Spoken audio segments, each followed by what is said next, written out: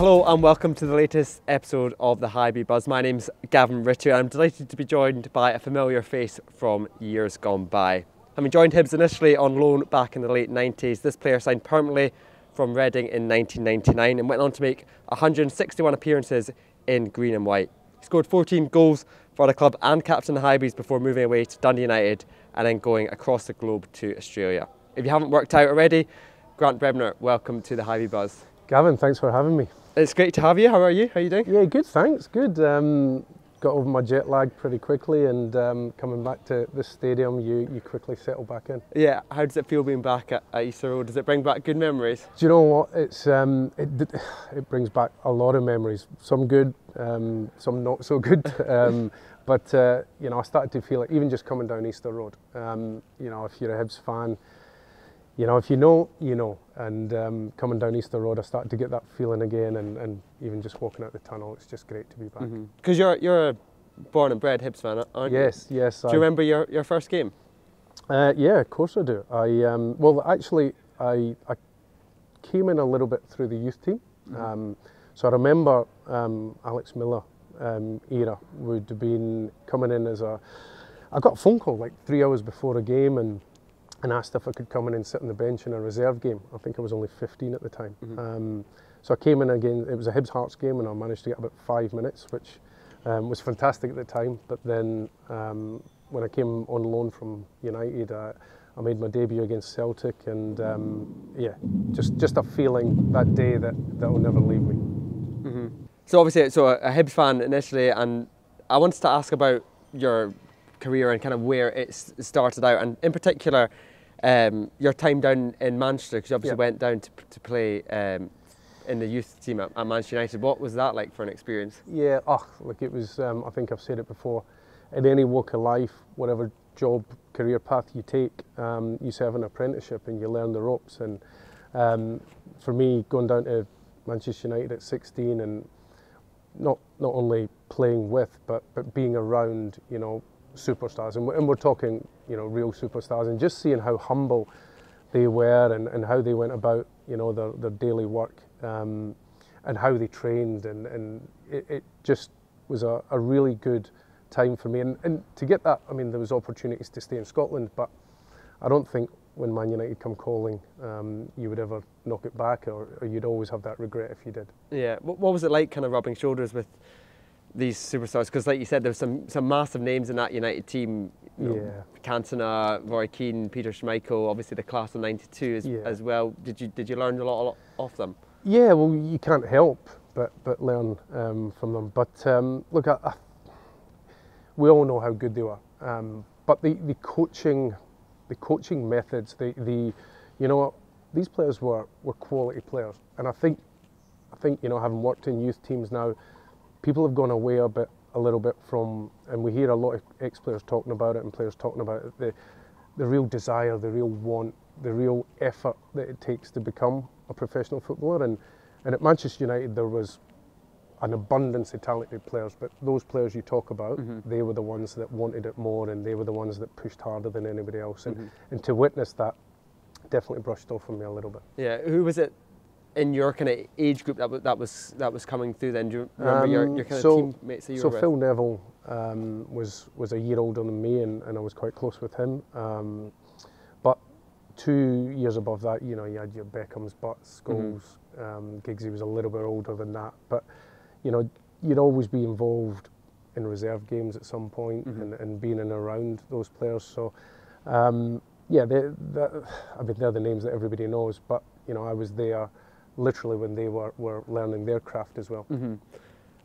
Did you have much interaction with Sir Alex then, and what was he like with the young boys? Yeah, well, he was great. I think obviously the fact that I was Scottish, he had a little soft spot for me because of the fact I was Scottish. His brother Martin was here. Martin Ferguson was working with Hibs at the time, so he always, every Monday, would come in and would go for breakfast, the young players, and he'd always shout over, you see the Hibs score on the weekend, and he'd talk about Hibs. He loved it, he loved talking about Hibs, he loved talking about Scottish football, and I seemed to be his little one that he'd come to. Yeah, definitely. And then you then made the move to Hibs initially on loan. How did that come about? And was that a move that you were buzzing with to come back to Edinburgh? Yeah. So again, you wouldn't think it, being a youth team player, but Alex Ferguson got me in his office, and because he obviously knew my feelings towards Hibs, and he said,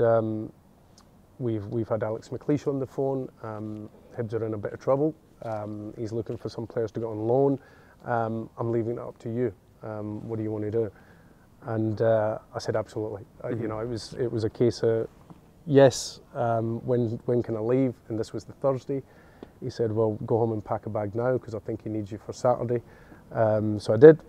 Jumped in the car, made the 3.5-hour journey. I think I told my mum and dad in the car on the way up that I was coming home, and I made my debut on the Saturday against Celtic. Yeah, and then what was that first season like at Hibs? Because I know it wasn't the best season to join, a difficult time for the club. What was your kind of memories of it? So I played 9 games of the 3-month loan.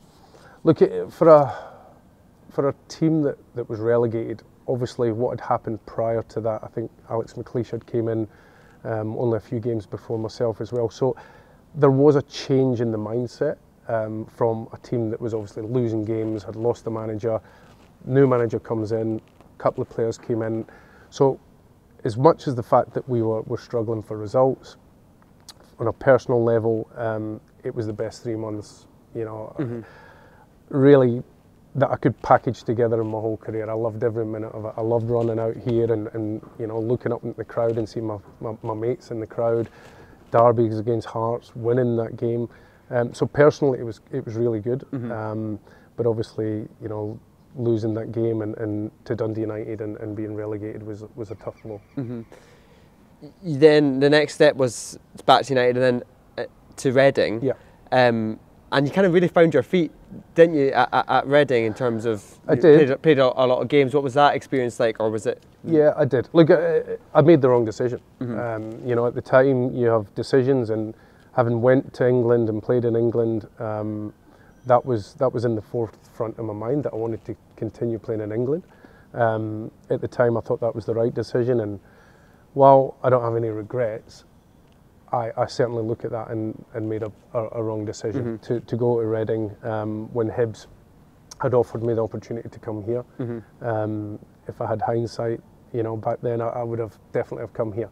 But I went to Reading, and you know, it was good for me, to be honest. It was I had to grow up very quickly because I was out at digs, which I was in Manchester. I was living on my own, so that initial period was good. But I quickly started to realise that. You know, I had made the wrong decision, and thankfully Hibs came in for round 2. Yeah, because it's a good quiz question, but you probably know it yourself. You scored the first goal at the Majesty Stadium, so there was some good memories down there. Yeah, it's an even better quiz question if you can say the name of the stadium properly. Well, we're starting over that. I don't even know if it's still called that, but Majesty Stadium. There you go. Yeah. So as long as that stadium's there, you know, I'll be probably long gone and 10 feet under. But as long as that stadium's there, there will be a little bit of history. Yeah. So then, the move permanently back to Hibs, was that? Did you just jump at that? Was that just the right thing? You think? Yeah. It was. You know, second time round, an easy decision again to make. It was a little bit different coming in because there was a lot of new faces in the team. But it took a little bit of time to get going. But once I did, you know, it felt normal to be back in again. It was always a little bit more pressure, you know, on myself because I was desperate to do well. I was desperate and I put so much pressure on myself to try and play well that I was probably doing things that you wouldn't normally do to try and play well.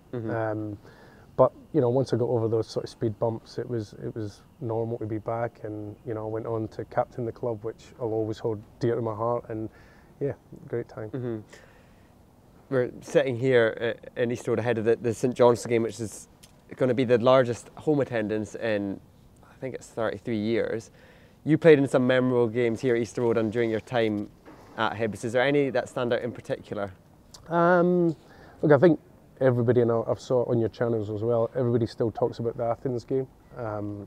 That night, you know, with the crowd and the atmosphere of that night. But again, I think personally, I spoke about, walking down Easter Road. Luckily scored a hat-trick for Hibs, but to score against Hearts, I think everybody that comes to this stadium and pays their money to sit in these seats, there's certain feelings that you'll never ever feel, and scoring against Hearts, playing against Hearts, winning against Hearts, I know it sounds a little bit of a cliche, but they're the ones that stick out to me. Unfortunately, I didn't win a trophy. That would have been, up there, but certainly derbies were special nights. Yeah, let's talk about some of those special nights. So the first one you mentioned was AK. Going into that game, what was the kind of the mood like in the dressing room? And was there a buzz about it? Because obviously it was the second leg. Or it was. You're testing my memory now. We went to Athens. I don't know, was it a week or 2 weeks? Well, I think 9/11 happened, and we were on the runway to head out there for the first game, and it was pushed back. I think the airspace was shut down, so we were delayed getting out there for the first game. We eventually went out there, and even to this day, it was the most hostile environment game that I've ever been involved in. Their fans were climbing the fences, but to come back here on that second leg, and although we didn't get the job done, it certainly was, for everybody involved in that club, I wouldn't say put us on the map, but it certainly felt like we were on the road to doing something special again. Yeah, because everybody talks about that game as being one of the memorable nights here at Easter Road, and the atmosphere, and it was Luna who scored twice, and he had that, I think, a header at the end.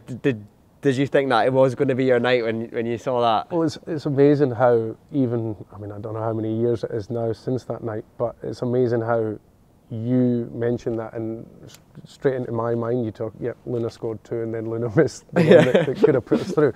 But even to remember that on a night where we didn't win a trophy, but to be so significant just tells you what it meant to everybody involved with the club. Mm-hmm. Another one that you mentioned was scoring against Hearts. You scored at Tynecastle. Is that right? Was it the rebound for the penalty? Is that right? Yeah. In front of the Hibs fans as well. Yeah. So it was the strangest game. I think we went 4-2 up in the 90th minute with 3 minutes injury time left. So here am I celebrating, thinking I've scored, obviously not the winner, but the second goal to kill the game off. And 3 minutes later, we're walking down the tunnel 4-4. But regardless of that, to score at Tynecastle at the Hibs end it's just an amazing feeling. Mm-hmm.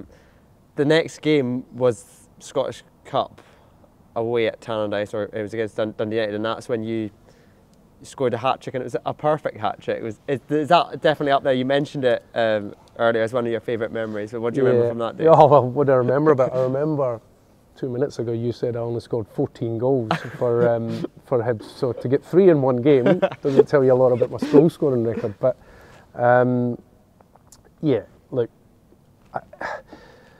to do that is obviously special. To do it in the Scottish Cup, to put us in the next round. I think we went 2-0 up.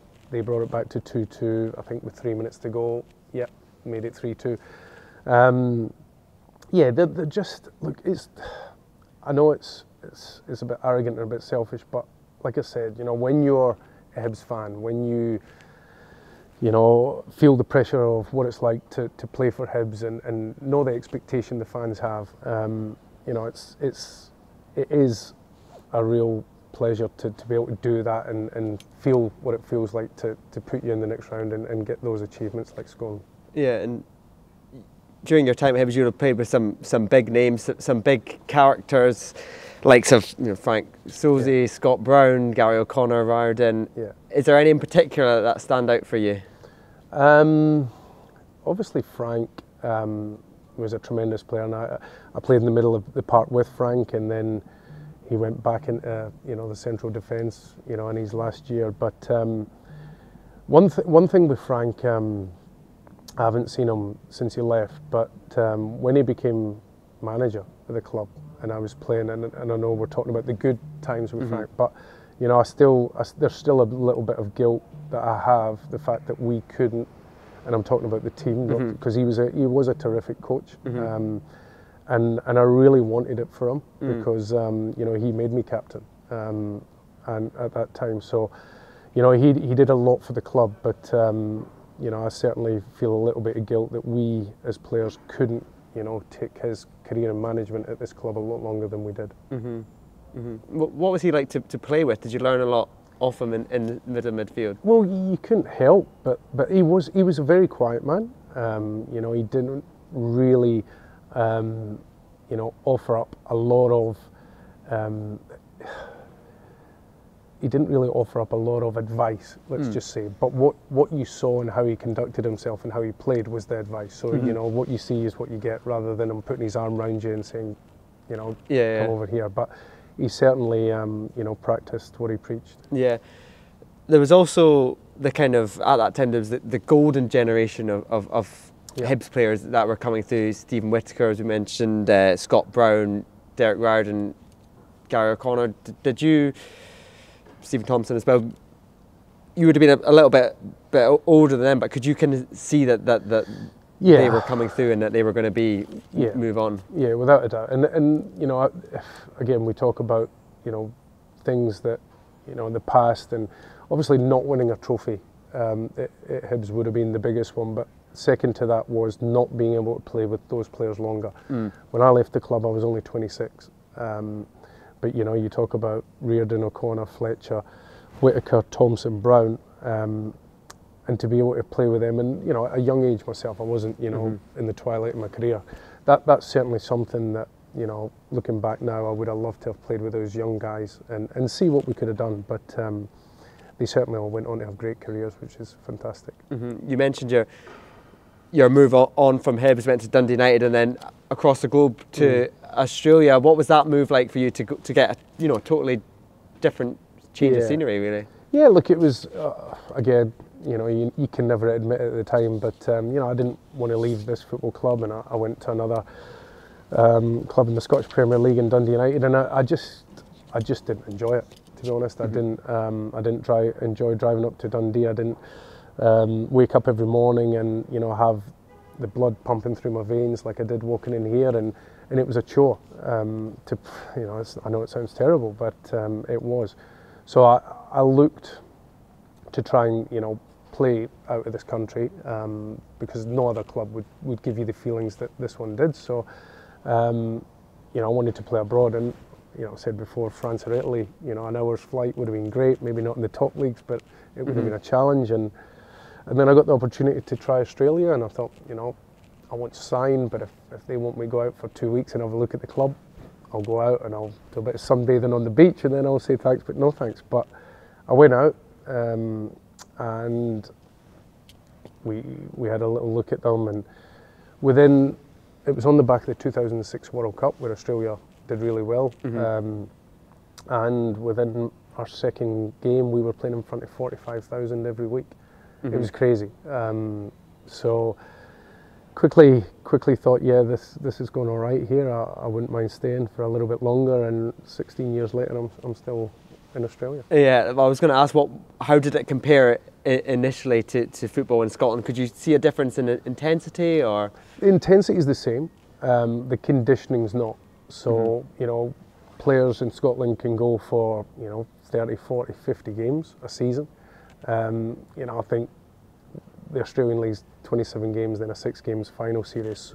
You're playing in searing heat, so it's not as robust as the league here. But on the day, you know, any A-League team could give a Scottish Premier League team a go, but over the course of a season, the Scottish Premier League teams would pull away. But you know, it's not that far behind. The stadiums are great. There's no history, of course. It's a 10, 15-year league. But it's certainly, we've seen over the last few years that a lot of players going out there now and carving a career. Yeah, I was going to say, have you seen big kind of gradual improvements as the times progress with the A-League? Yeah, look, it's peaks and troughs. I think you know, there's a lot of good players go out, and Unfortunately, it can be a bit of a money grab, you know, because we do have marquee status where, you know, you can throw money at certain players. So we've had Del Pieros, we've had Dwight Yorks, we've had a lot of big names come out there. But there's certainly, you know, if you're, you know, a little bit disillusioned with football in Britain, it's certainly a good place to kickstart your career again. Moving on from playing and into coaching an A license coach, was that something that you've always wanted to do, to go into coaching and management? Yeah, absolutely. It was, you know, certainly in the youth space, which when I retired, I managed to slot into a youth team role in Melbourne, which was great. But then, you know, you slowly but surely start working your way through the coaching ranks at the club, and when the axe falls on coaches, they sometimes look from within, and that came a lot sooner than I needed it and I wanted it, to be honest, Gavin. So I felt like maybe, you know, this is an opportunity that you might not get again. So I took the head coach role after a 2 or 3 year stint in the youth team. I wasn't ready. We were obviously in a COVID bubble at that point, in a pandemic. You know, I mentioned it was the hardest lockdown in the world. We needed a lot of players in a salary cap league, that a team that wasn't doing well when I took over. So it was a struggle to put, you know, to get all the jigsaw pieces together, and unfortunately in the end it didn't work out. Is that something that you're obviously very, very passionate about, and going forward, would you like to come to coach back here, or you mentioned you've been in Australia for 14 years, you're quite enjoying it out there? Yeah, it's, oh look, I don't think anybody would ever knock back a role, certainly back in Scotland, but I am settled in Australia now. I have a 3 and a 6 year old, and for them to move would be a pretty selfish thing for me, so, you know, I've had my career, you know, on the pitch and in the dugout, and while, you know, I think I'd still love to stay in coaching and in the youth team capacity, I think for me now, you know, being a dad's the most important thing, and being around my kids rather than, you know, pulling them all around the globe. So when you're in Australia, then how do you keep track on the Hibees? Do you get up and watch it on Hibs TV, an international subscriber? I used to do it quite a lot, and then I had a 3 and a 6 year old, and getting up in the middle of the night was normal when they were babies, but you know, I don't know if you're a parent, Gavin, but sleep's really important when you have 2 kids. So it's definitely you know, the first thing you grab in the morning is your phone to scroll through the scores and see what the result was first thing in the morning, and you know, occasionally there's the big games where you just think, no, this is certainly one I can't miss. So I'm definitely still across results, games, and try to watch as much as I can. I know you're delivering a match ball later for today's game against St John's, so I won't keep you too much longer, but we've got a few quick fire questions that we want to run through before we finish, if you don't mind. Absolutely. So, to start with, we kind of went over this one before, but best memory playing for Hibs? Scoring the hat-trick was great, but it doesn't compare to scoring against Hearts at Tynecastle, so I'd say that one. Your go-to pre-match meal? Changed many times. There was a bit of salmon thrown in there, there was a bit of chicken thrown in there, but I'd probably say salmon and rice. Salmon and rice, okay. Well, not much has changed, they still get that at HTC. Excellent. Favourite player that you've played with? So this doesn't have to be Hibs, this can be during your whole time. Back in the day, Paul Scholes, yeah, I think, you know, even though he was young at the time, you can't look past playing with a player like that. Was he up front? No, he was playing in the 10 role, and I was probably doing all his work for him, and he was just spraying the passes and getting the glory. Best player that you've played with, would you say Scholesy as well, or? I thought that was a question. No, it was favourite player. What's the difference between favourite player and best player? Well, you've got it there. Favourite player, you might have enjoyed playing with someone because... Favourite player would be, okay, well, favourite player would probably be comedy value, good in the changing room. We'll go Paul Scholes as best player. Favourite player, John Hughes. Yeah. In the Hibs days. He was, you know, he was a bouncer. He looked after you. He was, you know, he was a comedian. He was somebody that always just used to make you feel great about yourself in a game. So definitely Yogi. Yeah. So you know, you can see the difference between the two. Yes, guys. I can. Yes. Any superstitions? Yeah. And it was for me, it was horrendous. And it really played with my brain. So anything and everything, it would change weekly depending on what happened on the day. That I would then stick to the next day, and then the next day, whether it was aftershave or deodorant or clothes or sitting somewhere or same seats. It was actually probably a bit too anal. Yeah. Favorite manager that you played under?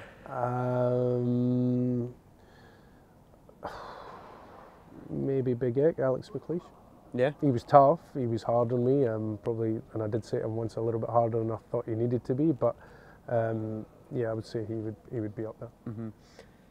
If you're playing on a away day, you're staying overnight in a hotel, who are you choosing as your roommate?